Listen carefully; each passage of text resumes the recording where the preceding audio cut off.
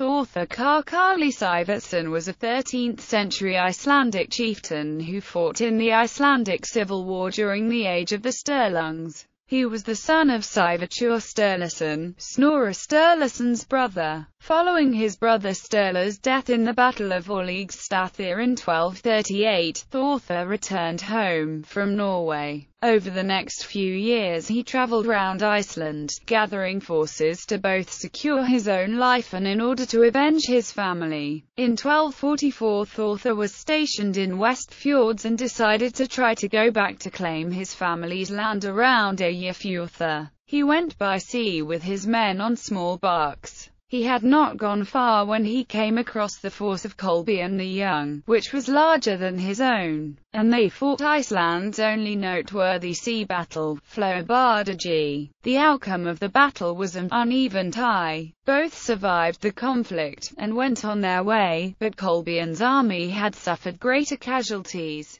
A year later, 1245, Kolbein the Young died, and Brandur Kolbeinsson took command of the Asburningar family. Meanwhile, the forces of Þórður continued to grow, and he confronted Brandur in 1246 in the Battle of Horsness, the bloodiest conflict ever to be fought in Iceland, where about 100 men perished. The battle's outcome was in the favour of Þórður, which made him the most powerful man in Iceland. In 1250, however, Þórður was called back to Norway by King Hákon IV, as he wanted to have the most powerful Icelander of the time within reach. 6 years later Þórður died in Norway, after having received the news that he would, after all, be sent back to Iceland.